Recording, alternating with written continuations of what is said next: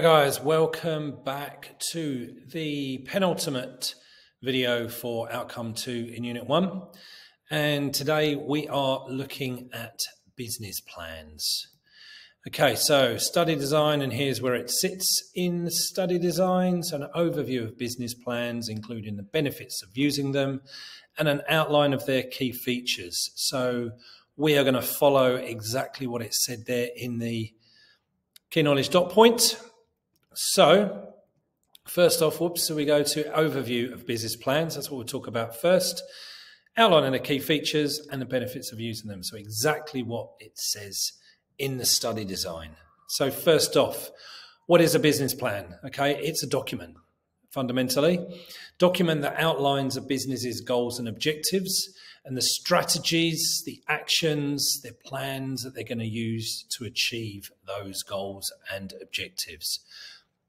Now, it's an essential process when starting a business, and I'll put in there especially for raising finance, which I'll come back to in a minute. But essential process when starting a business. If you think back a couple of times now in previous videos, we've mentioned this idea that the failure rate for new businesses is pretty high. We mentioned it earlier in the course, we referred to it once or twice since. So the reality is we found out that roughly 20% of new businesses fail in their first 12 months of operating, and something like 60% in the first 3 years. So again, I've mentioned before, my thinking is probably that a lot of those businesses that failed probably didn't go through a thorough enough planning process, which includes putting together a business plan in the first place. Because if they had done so, they may not have failed, or they may not have actually even bothered to start in the first place, because part of the planning process is kind of working out if this business is even going to get off the ground, if it's even feasible that this is going to be kind of a goer. So yeah, the importance is essential, but it's not only important in terms of when you're starting a business, it's also something which it's a living document. It continuously evolves and adapts. So this is a document that you kind of keep to hand throughout the life of the business, and you constantly adapt and change the business plan. As for example, when your objectives and your goals change, your strategies might need to change. So this isn't just something you do at the beginning and then just put away and forget.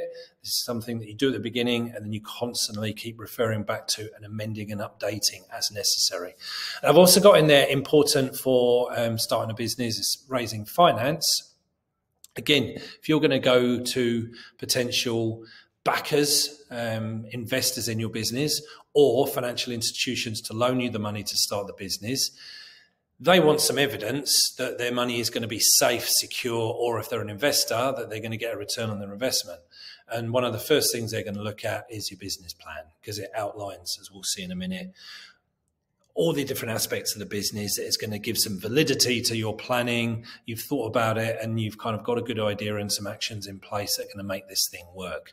So you're absolutely, if you're going to rock up to see the bank manager, for example, to get a bank loan to raise funds to start the business, first thing they're going to ask for is your business plan. So fundamentally what the business plan is, it's a document that defines the direction of the business and provides a focus on how the business is going to achieve any goals and objectives that it has set for itself, one of which clearly is going to be making a profit. So overview of the key features. So look, the great thing about the internet these days is there's lots of resources we can all very easily access. And in this case, one of the things we can access is it's a federal government website, business.gov.au. And if you click in there, there's tons and tons of resources that new and existing business owners can access. But one of the things they have is like a pro forma business plan. So you search up business plans and you get through, and you can actually download, as you see here, a couple of pro formas which you can use. And if you use these pro formas, you know that you're going to kind of tick all the boxes that you need to tick. So it kind of provides a direction for some of the planning, the thinking that you need to do when you're planning your business. So business plan template and lean business plan template. The lean one is just a kind of slightly thinned out, slightly briefer version. But you click on whichever one of those you want to do, and then it takes you into this document here. and I'll just let it kind of scroll through. So here's a front cover with some basic details, some key details about your business here, business name, so on and so forth, contact details, social media and online details we've got in there. Then we have a bit of a contents page so that the reader can access the bits that they want to access, excuse me, more quickly.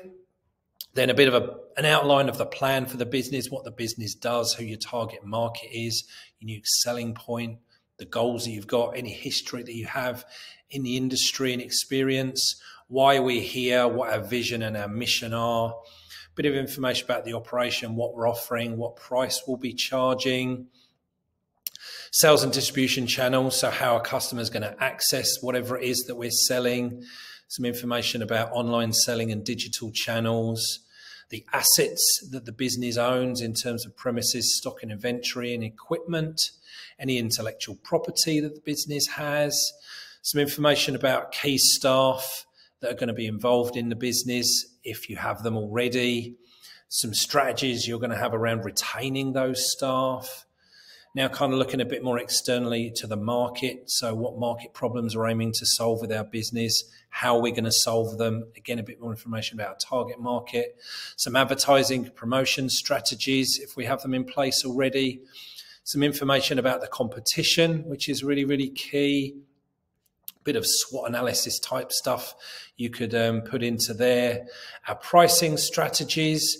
Here's a bit more detail from the SWOT analysis. So we've already looked at SWOT analysis.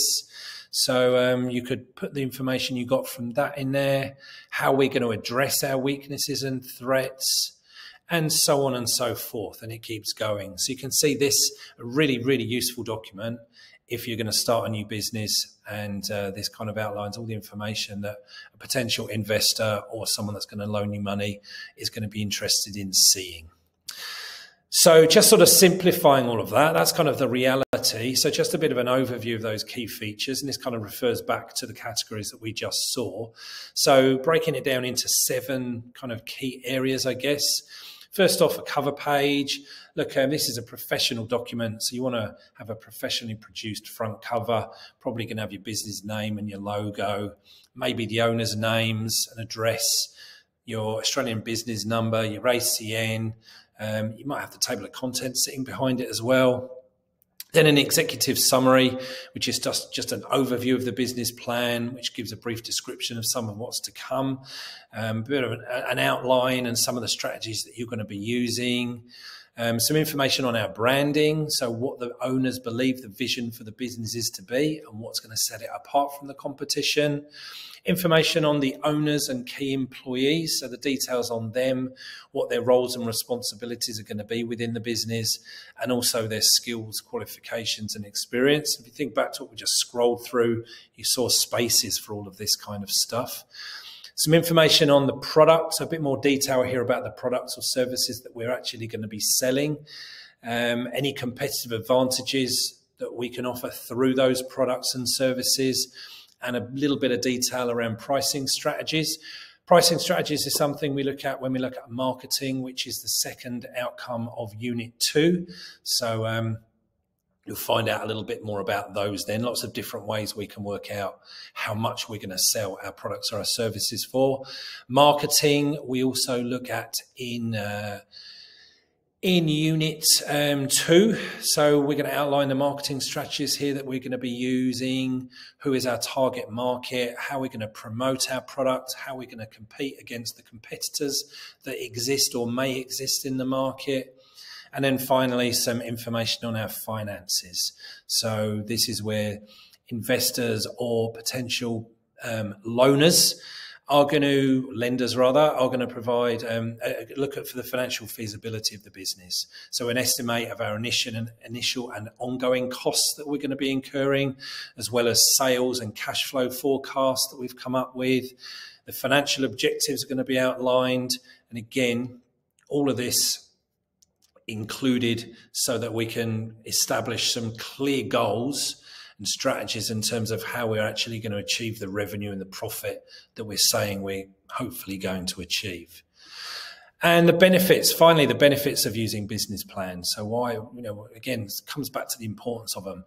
Look, it provides this clear direction for the business. It really actually, because you categorize all this information, it really makes you think about what are our objectives and how we're going to achieve them. So it really gives us some clear direction moving forward in terms of what we need to be doing on a day-to-day basis, where we're headed as a business and how we're intending to get there. Again, as I've mentioned, helps owners, potential investors, financial institutions make an assessment and make decisions about starting, investing or lending to the business. It results in some realistic expectations, or as realistic as possible, estimations being made around costs and revenues so that the chances of errors, for example, cost blowouts, are minimised. And again, they are estimations, in terms of sales. You don't know exactly how many you're going to sell, but this is the stage where we're starting to make the best guesses, the best estimations, the best forecasts that we possibly can, so we can start to put together our plan of action. Also provides the business owners with a better understanding of the industry, the market and the competitors. Again, if you think back to what we were scrolling through before, information, they're looking a bit more externally rather than just our business. So it kind of this process forces you to think about all of that stuff, which is going to be really critical to the ongoing survival of the business. And it can save time and money in the future by allowing the business to plan ahead for potential crises or emergencies or things that might impact the business negatively. And that comes back under the SWOT analysis, thinking about the potential threats, because going through this process gets you thinking about those threats ahead of time and already making plans about how we can avoid any negative impact or minimize the negative impact of those threats to the business. And that's all there is to that one, guys. So business plans, key knowledge 10. I will see you shortly in the next video for the very final video of outcome 2, where we're looking at social responsibility associated with our business planning. I will see you then. Cheers for now.